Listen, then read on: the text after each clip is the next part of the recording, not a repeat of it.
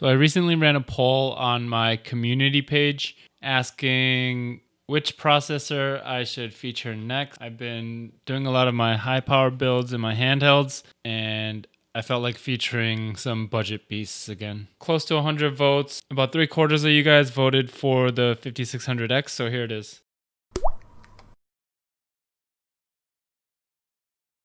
I've been sitting on this A520M-HDV for a little while. I've been meaning to test it, and I think this is a good time now. In a previous episode of my series Face Off, I compared the A620 B650 and X670E for the 7000 series chips and found there's not much difference in gaming performance between the three boards. And I'm expecting to see kind of the same results on the 5000 boards, but I want to see the data to prove that.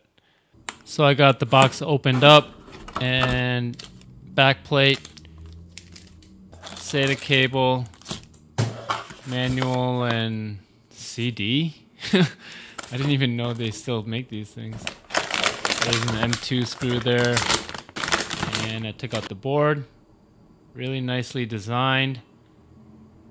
I mean, for a $67 board, I'm not really asking for much more. It's well built. It's got all the ports I need. Doesn't really have all the extra bells and whistles, but again, at that price, I'm not really expecting that. So I took out my open Benchtable BC1 V1 Mini, the red one of course, and got my board mounted. I loaded up my 5600X and I put in 16 gigs of Samsung BDI RAM. These are white OLOy blade sticks rated at 4000 CL14. I can't find these anywhere these days. I've got a Deepcool AG400 black with a 120mm push-pull fan configuration. Handling the graphics, I'm going to be pairing it with a 7900 XT. This is an ASRock reference card, and I just want to see how far the CPU can go. Obviously, the GPU is a little further ahead than the rest of the hardware here. And for storage, I've got an Inland Gen 3 M2 NVMe SSD. Alright, so here it is on streets. My RAM is running at 3733 CL14. F clock is at 1867, meaning it's at 1:1. And what else? I'm undervolted, minus 30. You can't tune PBO on the A520 through the BIOS, but if you use PBO2 tuner, like in my 5800X3D undervolting video, then you can manually undervolt it through software. So make sure you check out that video if you haven't seen it. The link is in the video description below. This is the 3-minute easy undervolting video for the 5800X3D. That undervolting tool works for this processor as well. So I'm hovering between 60 to 80 depending on the area, and it's playable. With 16 gigs of RAM, I'm not really complaining. I'm not even sure if adding RAM will improve the performance here. I think it's a matter of cache. So I'll be doing further testing. Like I said earlier, I tested the A620 versus B650 versus X670E. I plan to do a similar face-off with the 5000 series motherboards, the A520, the X570, and the B550. I also have a B450, X470.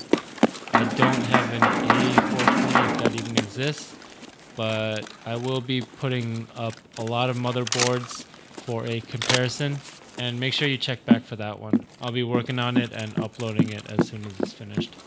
Alright, so this is where I'm going to drop off and let the rest of the footage roll.